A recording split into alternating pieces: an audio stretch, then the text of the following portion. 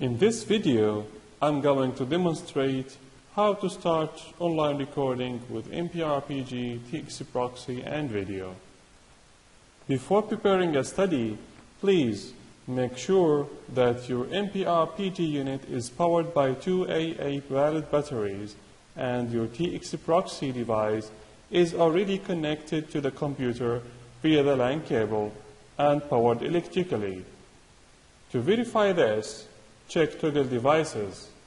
If the device is not connected, there will be a ready cross behind to it. After the device is connected, the ready cross will disappear. The toggle device will show all configured devices. Only the connected device, in this case is the TX Online, will be shown as connected. On the operations sheet, click on Device Control. Device Control window will pop up.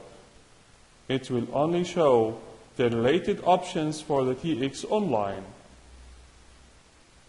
In this case, the only available recording type is Start Online.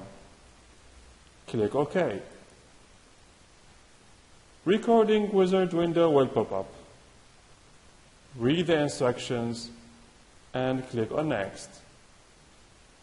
Select Device Profile window will pop up. Select your preferred profile. In this window, you need to select which patient-to-ground connection you want to use. If you want to use the EXG from the MPR PG unit as extra EEG channel for what you already have on the ST or ST Plus proxy, then you need to select the dual connection. If not, please select the single connection and click on Next.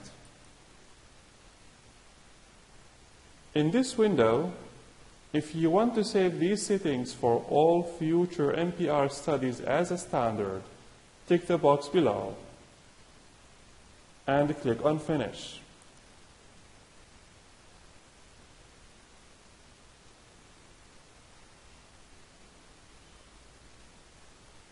The configuration is being uploaded. Audio-video recording wizard window will pop up. Read the instructions and click on Next. Select your preferred capture profile. Click Next.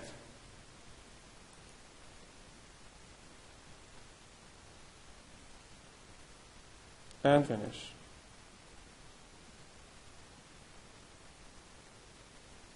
Preparing an online recording with the TX Proxy is finalized.